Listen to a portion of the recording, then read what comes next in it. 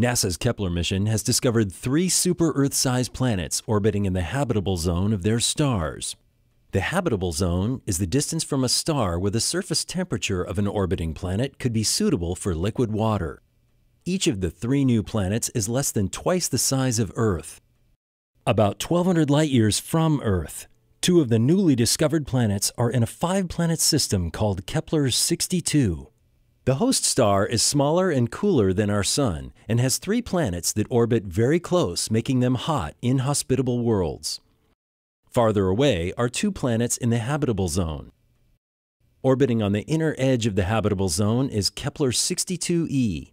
It is about 60% larger than the size of Earth and orbits every 122 days. The smallest of the habitable zone planets is called Kepler 62f.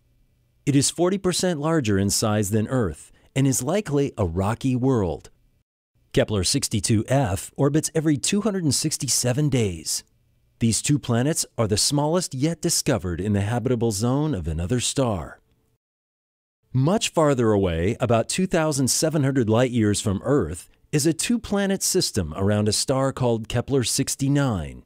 The star is the same type and very similar to our own Sun, although it is slightly smaller and cooler. The inner planet, Kepler 69b, is 2.2 times the size of Earth and orbits every 13 days.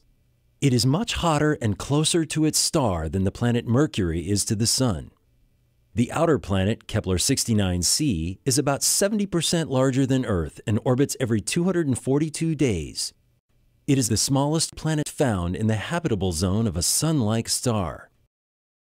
Managed by NASA Ames Research Center, the Kepler mission is using a space-based telescope to search one part of the galaxy for potentially habitable planets. While scientists do not know if life could exist on the newfound habitable zone planets, their discovery signals another step closer to finding a true Sun-Earth twin.